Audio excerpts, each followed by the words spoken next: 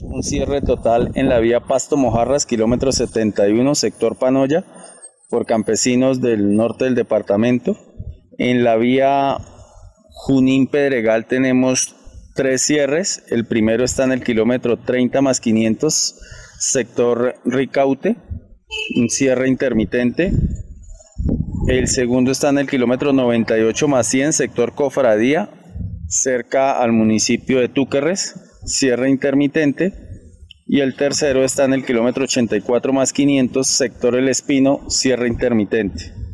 En la vía hacia Tumaco tenemos 2 reportes, uno en el kilómetro 109, sector El Diviso, y otro en el 118 en Junín, ambos con concentraciones que están permitiendo cada 2 horas promedio pasar los vehículos.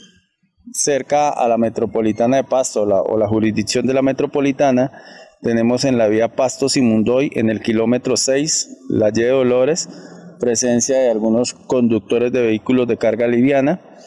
En el kilómetro 23, sector San Fernando, por comunidad de este sector, y dentro del casco urbano del corregimiento del Encano tenemos presencia de indígenas con un cierre total.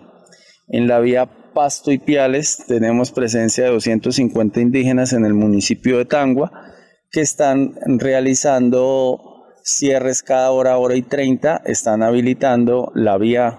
Entonces tenemos ahí un cierre intermitente en este punto. Desde distintas instancias como organismos humanitarios, gremios, el gobierno nacional y la misma Procuraduría se viene insistiendo en el llamado a quienes participan de las movilizaciones para que permitan el paso de los insumos prioritarios destinados a los centros de salud, pero también a los sectores productivos.